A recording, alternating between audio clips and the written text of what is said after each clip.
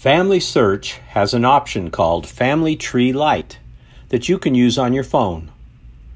Family Tree Lite is targeted at individuals who don't have a lot of bandwidth and would like to access FamilySearch's family tree from their mobile phone. Let's look at it. If you go to lite.fs.org, that's lite.fs.org, you will notice that you get prompted to log in. These are the same credentials you use at FamilySearch.org or churchofjesuschrist.org. If you put in your username and password and hit sign in, it will take you right into the Family Tree Lite. Let's look at some of the things that Family Tree Lite does. You access Family Tree Lite from a phone or a computer. It allows you to enter from memory 4 generations. It directly updates FamilySearch's family tree. Understand that when you're updating Family Tree Lite, you're actually updating FamilySearch's family tree on the back end. So it's all consistent. It's all in the same place. And what's particularly compelling about Family Tree Lite is that it works in a very low bandwidth location and it minimizes the data transfer. So if you're on a very tight budget with a tight data plan or your phone isn't that robust, Family Tree Lite is a very good option for you. Some capabilities of Family Tree Lite is to be able to view and find names in the family tree.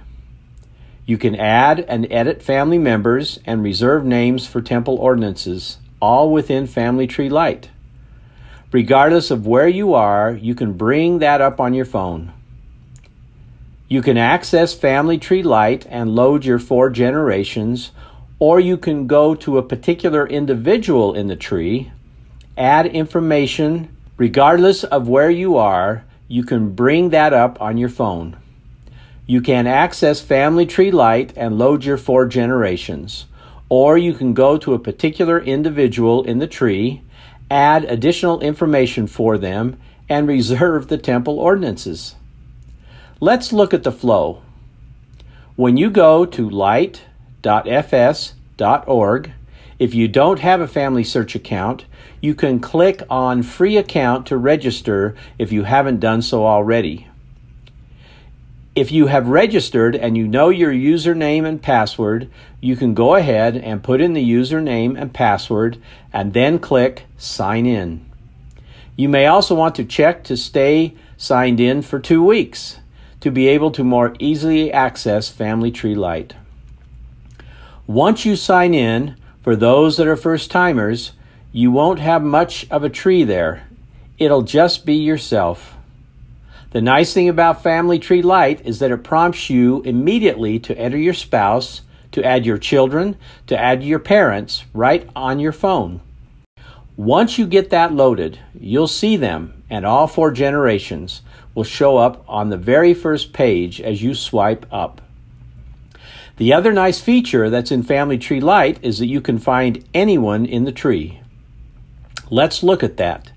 If you click on Find in Family Tree Lite, that'll bring up 3 different ways to be able to find individuals. You can find them by name, by ID, or simply look at the history of different individuals you've looked at. In this particular example, let's go ahead and do a find by ID. If we put in this particular ID LZ27Y5B and then hit find, we'll bring up Ephraim Knowlton Hanks. You'll see the information come straight back from FamilySearch's family tree, and it presents it there in Family Tree Lite. You'll see his spouse and father and mother, etc.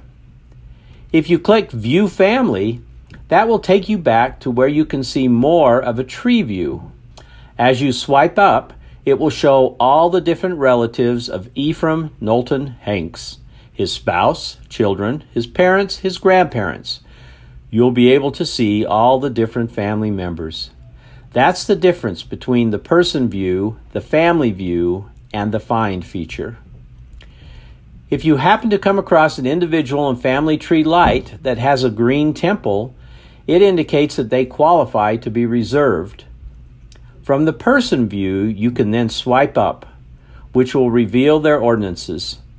And if they're qualified and ready to go to the temple, the request button will be available for you to go ahead and request those ordinances for that ancestor.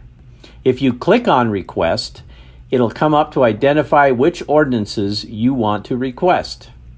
You simply check the boxes and touch the blue request button.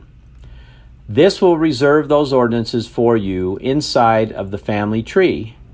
Now, if you hit View Ordinances or touch on the temple, that will take you over to the temple reservation list where you can request ordinances.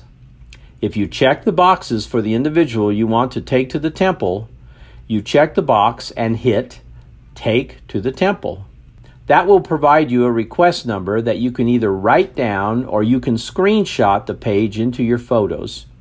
If you take that request number or photo to the temple, they will be able to print out temple cards for you. Once the ordinance is completed, you will notice in Family Tree Lite that they will be recorded as being completed. Family Tree Lite is available in 6 languages: English, Spanish, Português, French, Italian, and German. It does not contain photos or memories. To recap, this is Family Tree Lite. It enables more family gathering by allowing you to enter information directly into Lite. It provides access to the family tree from a mobile phone without any install. It allows you to enter your family information. It directly updates FamilySearch family tree. It works in low bandwidth locations and minimizes data transfer to decrease the cost of your data plan.